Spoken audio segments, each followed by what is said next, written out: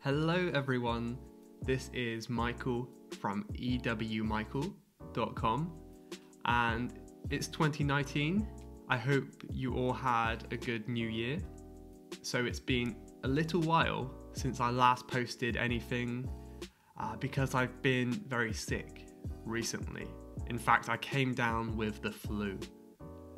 So I thought today I could make a very quick video sharing some useful English expressions to talk about being sick.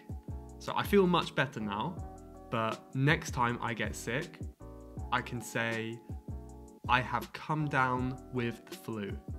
Or you can say another illness. I have come down with a cold. I've come down with a headache. But cold and flu are the most common ones. And this expression means the illness has begun. It has affected you. I have come down with a cold means I have caught a cold. It's a very common and very good conversational English expression. Okay, so the second expression for when you're sick is to feel under the weather. Under the weather. So all of these expressions are quite similar. So if you're under the weather, it means you're not feeling well. Maybe you have some kind of cold, or you have a sore throat, or headache, or maybe you're just a bit sad. Maybe your health is fine, but in your mind you feel sad. So you can say, I feel under the weather. So did you feel under the weather over this New Year period at all? I hope not. I hope you're okay. And the third expression to talk about illness is fighting off a bug.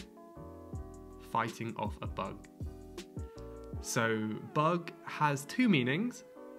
It can be an insect, like a spider, or it could mean an illness. If you have a bug, you have an illness. Nothing too serious though. So if you're fighting off a bug, that means you are trying to get rid of your illness. For example, if someone asks me how I'm doing, I could reply, I'm not so good.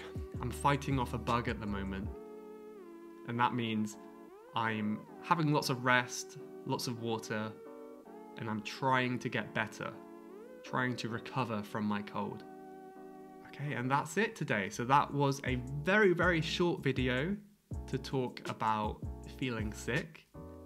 Perhaps you could share with me in the comments, when was the last time that you felt sick? And see if you can use one of the expressions from today's lesson. Okay, well, thank you very much for watching, and I will see you soon. Bye-bye.